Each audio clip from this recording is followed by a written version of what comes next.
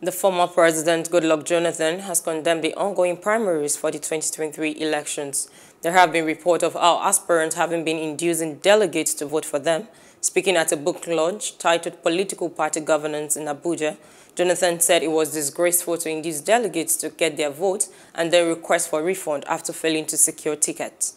The former president urged the National Assembly to make laws to criminalize inducement of delegates and electorate. He also asked the legislature to expunge from the Electoral Act the sections that state how political parties should select candidates for elections.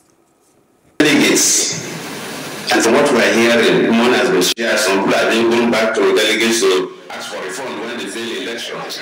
It's extremely disgraceful.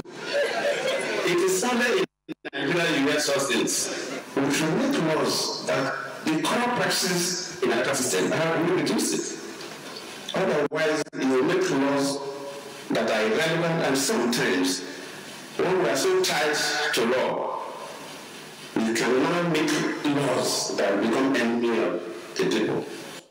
Please do subscribe to our YouTube channel and don't forget to hit the notification button so you get notified about fresh news updates.